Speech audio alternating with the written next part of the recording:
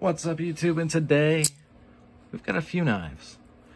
This will be more of a chatty thing than a review, I guess. Because I often, we'll talk about I don't carry GEC knives. There are three, though, that are in rotation, so to speak. Although I don't really rotate a whole lot. Kind of depends. This 88 was recently featured on the channel. I have also recently got another one for the collection. I'll have to do a big spread of side-by-sides. But until then, this is the only one that's been on the channel for as far as Ace 88s. And I really like this piece. I like it because it has a strong, snappy pull. I like the shield. I like the scales, handle covers, if you will.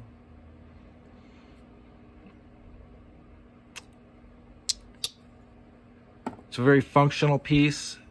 Fits nice in the hand. I know some people kind of weren't so in love with this blade being on there, but honestly, like, that falls into the crevice of my fist when I am going to have to bear down on this. I don't see that as being super valid as far as criticisms. And then this one, you don't really notice one as much, is because of this California clip. And you've got that nice lamb's foot. Next up is a 54, I do believe. Yep. From 08, Tidioute. This one has bit me several times. It's been on the channel before and it's bit me live. Nice fat clip on it. The jigging, I think, is really nice. And then it also has a spear. The snap on this one is very strong. The pull is very strong. So yeah, these two are kind of similar in that regard. And then I have this one, which is a 48, but it is like the slim 48. Case would call it a slimline trapper or something like that, from 010. And snakewood, has a cloud shield. It's pinchable. Very functional. Just a slim little guy, So one thing they all have in common, besides being made by, GEC, is that they all have clip points. And I will say, I really do enjoy a clip point. I don't want to say I prefer, and this is just something I've noticed over time, but I like a clip on, the knife I'm carrying. I really like that this has the spear. I really like that this has the lamb's foot and this longer slim clip. I'm not really sure what this says about my taste, so to speak.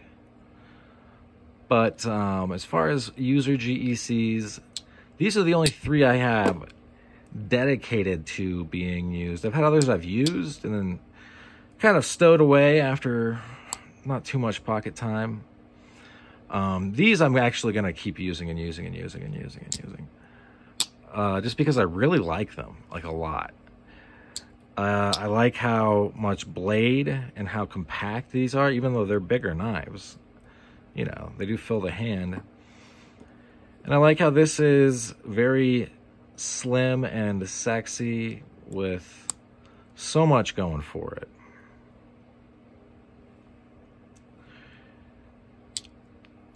So yeah, I mean, I did carry the flag. I've had a flag knife I carried for a minute.